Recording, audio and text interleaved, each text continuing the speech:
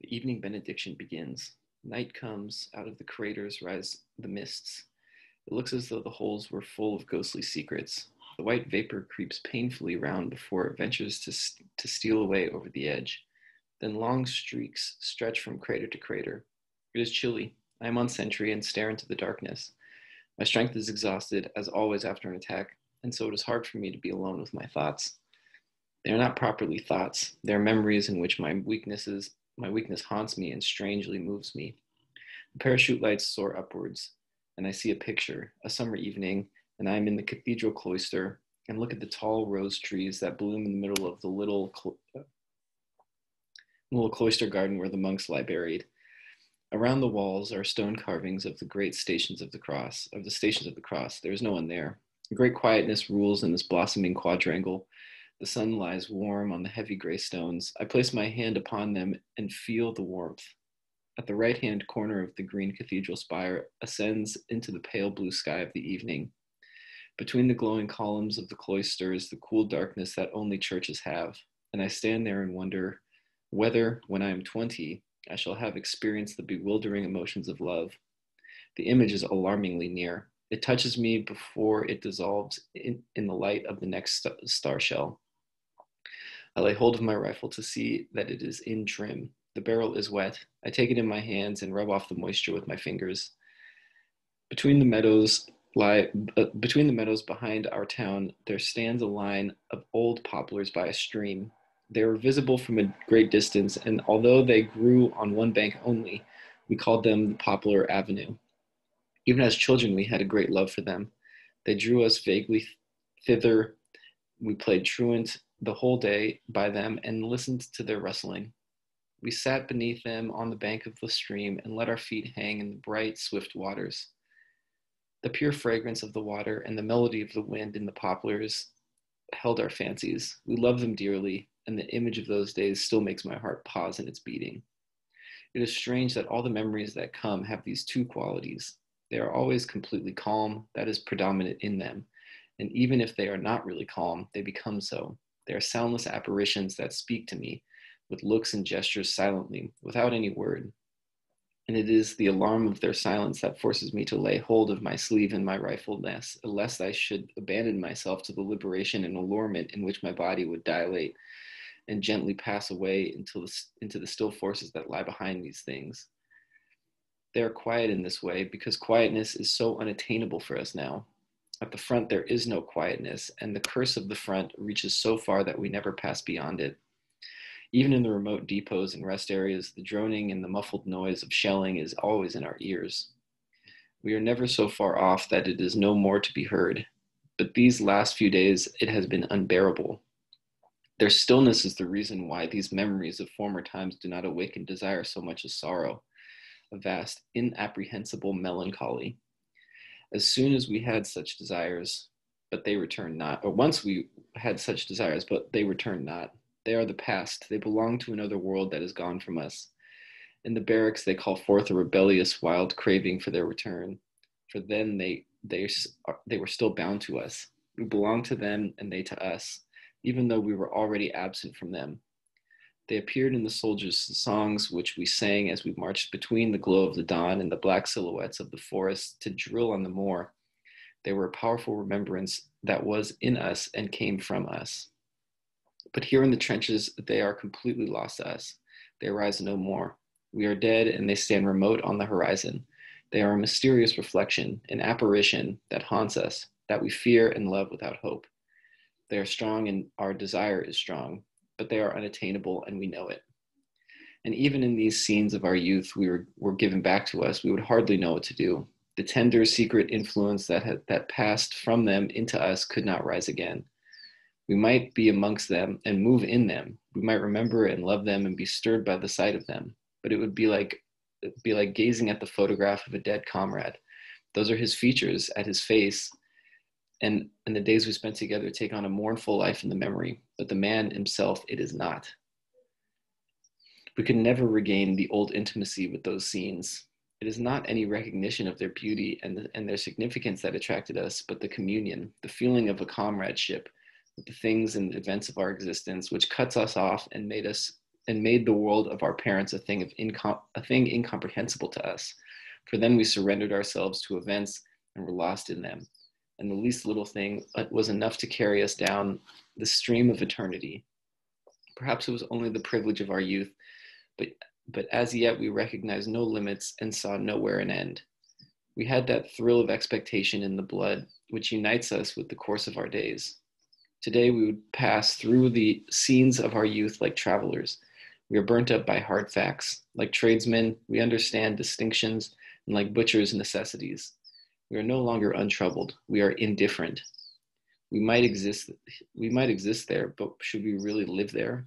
We are forlorn like children and experienced like old men. We are crude and sorrowful and superficial. I believe we are lost. My hands grow cold and my flesh creeps, and yet the night is warm. Only the mist is cold, this mysterious mist that trails over the dead and sucks from them their last creeping life. By morning they will be pale and green and their blood congealed and black. Still the parachute rockets shoot up and cast their pitiless light over the stony landscape, which is full of craters and frozen lights like a moon. The blood beneath my skin brings fear and restlessness to my thoughts. They become feeble and tremble. They want warmth and life. They cannot persist without solace, without illusion. They are disordered before the naked picture of despair. I hear the rattle of mess tins and immediately feel a strong desire for warm food. It would do me good and comfort me. Painfully, I force myself to wait until I am relieved. Then I go into the dugout and find a mug of barley. It is cooked in fat and tastes good. I eat it slowly. I remain quiet, though the others are in a better mood, for the shelling has died down. The days go by, and the incredible hours follow one another as a matter of course. Attacks alternate with counterattacks, and slowly the dead pile up in the field of craters between the trenches. We are able to bring in most of the wounded that do not lie too far off, but many have long to wait, and we listen to them dying. For one of them, we searched 2 days in vain. He must be lying on his belly and unable to turn over. Otherwise, it is hard to understand why we cannot find him, for it is only when a man has his mouth close to the ground that it is impossible to gauge the direction of his cry. He must have been hit badly, one of those nasty wounds neither so severe that they exhaust the body at once in a man's dreams in a half swoon, nor so light that a man endures the pain in hope of becoming well again. Cat thinks he's either broken a pelvis or shot through the spine.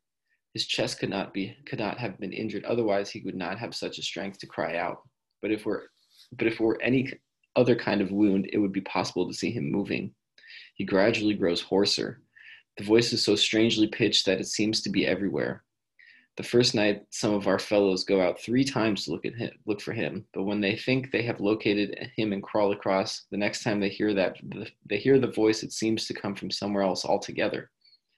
We search in vain until dawn. We scrutinize the field all day with glasses, but discover nothing.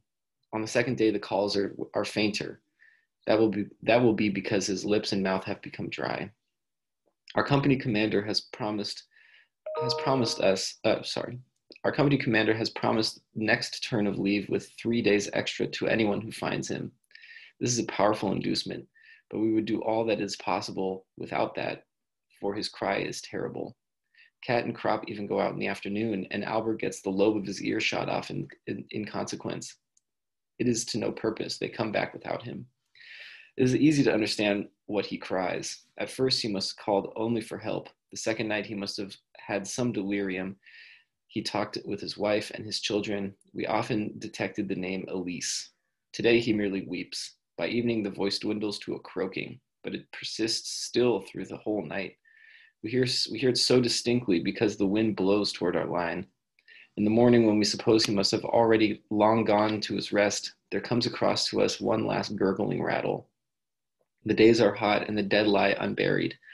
We cannot fetch them all in. If we did, we should not know what to do with them. The shells will bury them.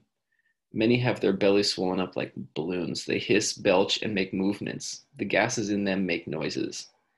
The sky is blue and without clouds. In the evening, it grows sultry and the heat rises from the earth. When the wind blows towards us, it brings the smell of blood, which is very heavy and sweet.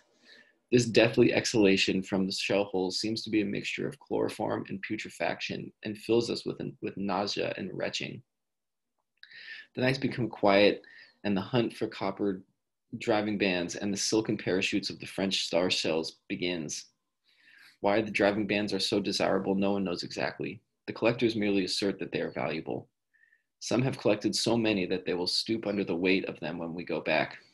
But Hai at last gives a reason. He intends to give them to his girl to supplement her garters. At this, the Frisians explode with mirth. They slap their knees. By Jove, though, he's a wit. Hai is. He's got brains. Tjaden especially can hardly contain himself. He takes the largest of the rings in his hand, and every now and then puts his legs through it to show how much slack there is. Hai, man, she must have legs like legs. His thoughts mount somewhat higher, and a behind too she must have, like an elephant. He cannot get over it. I wish I could play hot hand with her once, my hat. Hai beams, proud that his girl should receive so much appreciation. She's a nice bit, he says with self-satisfaction. The parachutes are turned to more practical uses. According to the size of the bust, 3 or perhaps 4 will make a blouse. Crop and I will use them as handkerchiefs. The others send them home. If the women could see what risk these bits of rag are often obtained, they would be horrified. Kat surprises Tjaden endeavoring with perfect equanimity to knock the driving band off a dud. If anyone else had tried it, the thing would have exploded, but Tjaden always had his luck with him. One morning, 2 butterflies play in front of our trench. They are brimstone butterflies with red spots on their yellow wings. What can they be looking for here? There is not a plant nor a flower for miles. They settle on the teeth of a skull. The birds too are just as carefree.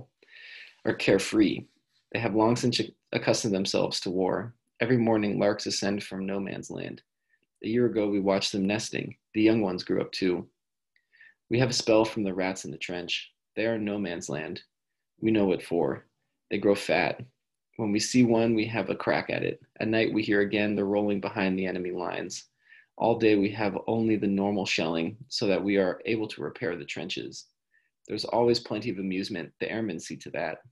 There are countless fights for us to watch every day. Battle planes don't trouble us, but the observation planes we hate like the plague.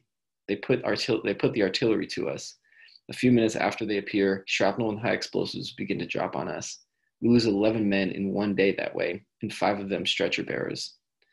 2 are smashed so that Tjaden remarks you could scrape them off the wall of the trench with a spoon and bury them in a mess tin. Another has the lower part of his body and his legs torn off. Dead, his chest leans against the side of the trench. His face is lemon yellow. His beard still burns like a cigarette. In his beard still burns a cigarette. It glows until it dies out on his lips. We put the dead in a large shell hole. So far, there are 3 layers, one on top of the other.